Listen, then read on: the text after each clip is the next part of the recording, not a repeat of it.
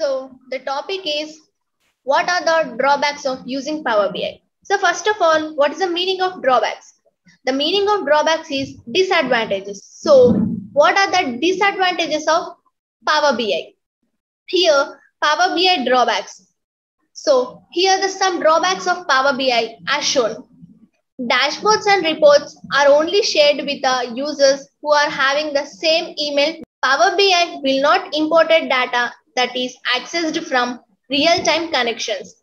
Power BI only accepts the file size maximum 1 GB and which is compressed by a data of the X velocity in memory database. Dashboards never accepts or pass users, accounts or any other entity parameters.